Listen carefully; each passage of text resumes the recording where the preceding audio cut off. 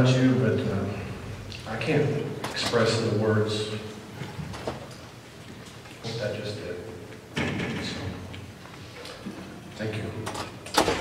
We're going to shift gears pretty dramatically. I met this gentleman.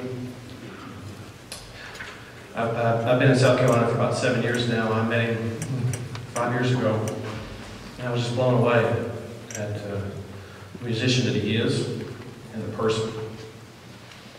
He's become a wonderful friend, and he's our trumpet professor at Anderson University and also teaches theory and other things, and he's a great guy. This next selection, Carnival of Venice, is one of those staple solo kind of pieces. I think you'll recognize it if you don't recognize it from the title right away.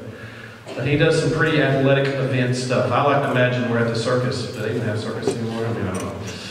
But like all the crazy things where you're like, oh, is he going to fall? Is he going to fall? So it's pretty cool. Would you please help me welcome to the stage Professor Chris Imhoff.